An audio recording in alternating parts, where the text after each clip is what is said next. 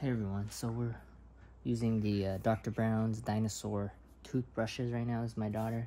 She's learning how to brush her teeth. And I'll show you what it looks like here. So, as you can see, she's brushing away. That's worked well. She likes the Dinosaur. And the bottom here has a little suction cup, as you can see. So you can put it up and it's standing. And the material is like kind of a silicone type of feel. Alright, so definitely recommend it. It works well. And thanks for watching. This is what it looks like, the toothbrush. And it comes in 2-pack. So I'll show you what the other one looks like here. So these are what the toothbrushes look like. They're a little curved. There's a little bend to them. The bristles are kind of moderate in softness. And this is the bottom.